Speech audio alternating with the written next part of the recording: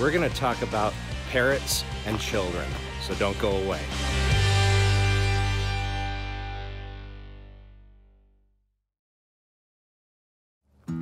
Hey YouTube, I'm just out taking Trello for a little walk in his aviator harness that, as you can see, he absolutely loves. You can see him gently kissing it with his beak. He loves it so much. Just kidding, he absolutely hates it. But he hasn't gotten used to the fact that putting it on means he gets to go outside. But I've only had it on him handful of times, so he'll come around. But that's not what we're here to talk about. We're here to talk about children interacting with your bird. So last year sometime I posted a video of Trello playing on the kitchen table with a couple of my kids, and this seemed to spark a somewhat heated debate in the comments about whether or not children should be allowed to handle a parrot. One person even went on to share a horror story about what happened to her friend's parrot when a kid was made to hold the parrot. And this got me thinking. Here's the thing. So it all comes down to a number of things, one of them being common sense. So if a child comes over to your house and they're rambunctious, you can clearly see that they're going to be a problem for your bird. Obviously, that child should not be handling a bird. Would I allow a 2-year-old to handle my bird? That's a hard no. But let's say that our friends come over, they bring their 8-year-old son with them. What's the first thing that boy's gonna notice when he comes into the house? He's gonna notice Trello. What I do in that scenario is I introduce the child to the bird, and then I educate him. I educate him on what to do and what not to do around my bird. And then I let the child offer the bird a treat, something that's harmless. Trello actually loves kids, and if they offer him a treat, he loves them even more. But I never try to force Trello onto any child, or anyone for that matter. After I let the kid give Trello a treat, I then offer to let the kid hold the bird. A lot of times, the kid will say no. In my experience, kids will often say, no, I don't want to hold him. And that's okay. The bird should not be forced upon anybody. And if all parties are respected, the bird, the child, nobody gets hurt.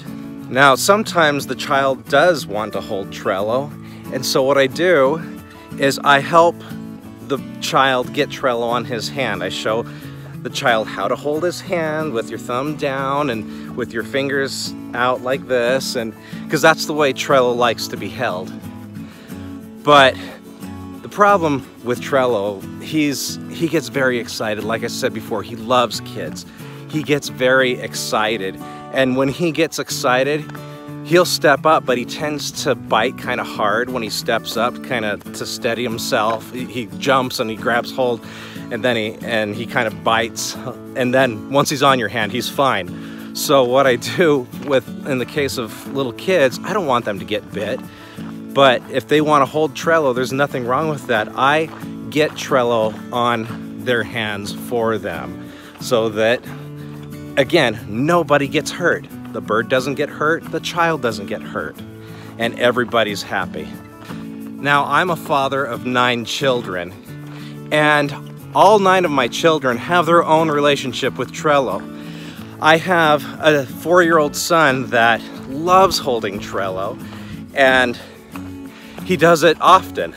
I have a 17-year-old daughter that would rather love Trello from a distance, but she's educated on how to handle Trello if, like, he falls on the floor and he needs to get back up to his cage. My 17-year-old daughter, who doesn't like handling Trello but knows how to, can get him off the floor and put him back on his cage where he's safe.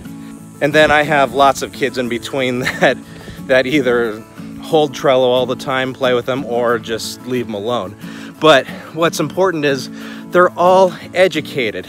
You should never let anyone that's not educated on how to handle a bird, you should never let that person handle your bird. And furthermore, as far as children go, no child should be left unattended with the bird. Now, obviously, where Trello lives in such a large family, his cage is in a place where there's a lot of traffic. Mom and dad aren't always there. But again, my kids are growing up around Trello. They know how to handle Trello. They know how to feed him. They know how to take care of him. They know how to handle him if they ever have to. So it's all about common sense and education.